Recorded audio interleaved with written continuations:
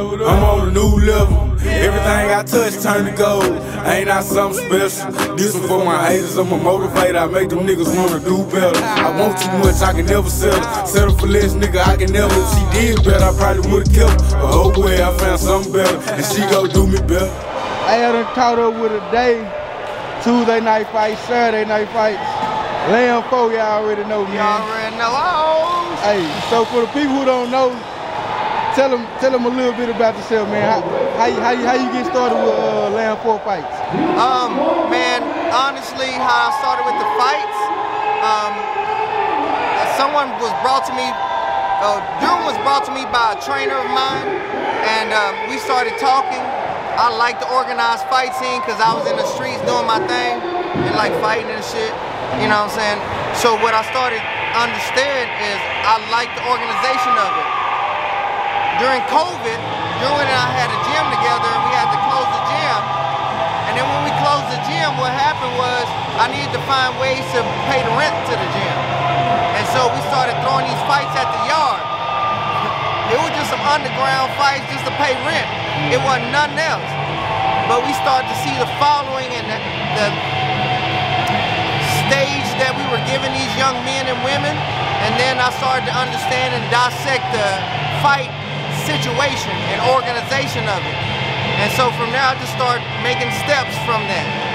And people probably follow us through Tuesday night fights, and we do Saturday night fights. Once a year I do one big fight. Every quarter I do a sanctioned fight. So our next fight is September 9th in Fort Worth.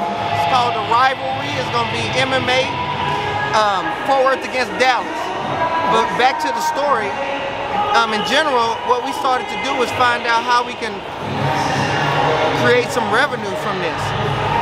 It takes a while though. You know, we started putting money into it, started to grow it, and now people seeing what they see from just doing the homework, crossing our T's, dotting our I's, late nights, early mornings, you know what I'm saying? But it's the hustle in us though. Huh? Yeah, that's what's up. So like, what you love the most about this? I know, of course, you know, revenue and money flowing, but how you feel about it? It really ain't no money right now. We ain't paying ourselves. What you see is get money, put money back in. Yeah. That's the hustle. We've been doing that for 3 years, just that right there. And we dedicate that to ourselves. We got other shit on the outside of here. But in order to grow what we growing, that's how we made a deal and do that. So that's why y'all see us doing this like that. Because we take the money and put it right back into the system. Marketing, new ring, all kind of shit, understanding, grabbing a coach, learning the business. This is what people don't see, you know what I'm saying? That's what that is. That's what's up, man. What you do outside of this? What was you doing before you started doing this?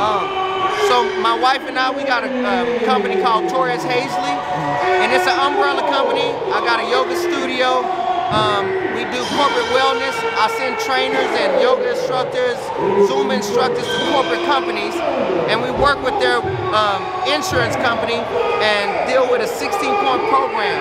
So the companies pay me in order to put the trainer, health and wellness, self-care. I got a yoga studio downtown Dallas in the farmers market.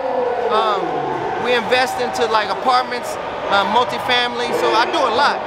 I'm from East Dallas, you know what I'm saying? A lot of people know what time it is. 415 East Dallas, shout out. Okay. Yeah, I'm grown now. I don't gangbang no more. I used to be a thumb. I used to be a token in the streets before I went to TDC. Okay, that's a whole nother story. Yeah. We gotta get into that one day. One day we'll get into that. Yeah, what's up, man?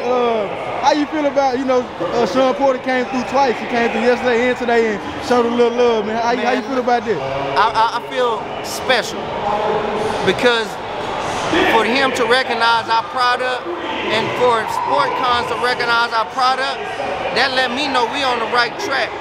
Sometimes it get hard. I ain't gonna lie to you. It gets stressful putting it together, putting the money back in, not paying yourself. But when other people see your product just as yourself, BNFA, whole lot of woods, like that, y'all y'all don't understand how much that I'm appreciative of that shit, man. And so that let me know, one day, you're gonna see us in Dickies Arena, American Airlines. Trust me, I'm on it. And so I'm doing it all for us, because the underground fight scene, it's a ladder, and we growing. And I'm always gonna be appreciative to the underground fight scene for giving us a chance and welcome us with arms open, not even hating. That's a whole nother subject in itself. We gotta jump into that alone, all right? So that's basically how I see that, man. I'm so appreciative, I'm so grateful. I'm mindful of what's happening. So that's how I feel about it. Right on. Do you think in the future the underground can be another lane, you know, such as the amateurs, for boxers to take? I don't think it's in the future. I think it's now. Oh, okay. It's here. Yeah. It ain't even in the future. It's here right now. Right on. So you know, if you're a boxer and you're trying to come up, go to that underground scene first, because that's gonna give you the lights, the cameras, the action, and so when you get to amateurs, you know, understand what's happening, right? You're not like stage fright. That's the whole benefit of underground fight scene. And then we getting these boys off the street from the shooting and everything like that, because that's how we grew up. You see what I'm saying? So now we can give them a platform where ain't no, put the gun down, put the gloves up, fight like a man. Yes, sir. Let's talk it out. If we got beef, talk it out, man. Don't take it to the street. Now you see, like in Fort Worth, they killing kids and shit. That's against the rules. I don't understand. So I'm really frustrated about that, but I like how all of us come together and talk about it, to put the gun down, pick the gloves up, you know, do some yoga. Yeah. Breathe. Facts. Trust me. That was up, man. Y'all heard it here first. Hazley. Hazley. Sade without the S. You know what I'm saying? Clack them heels together, get them dollar bills, you know what I'm saying?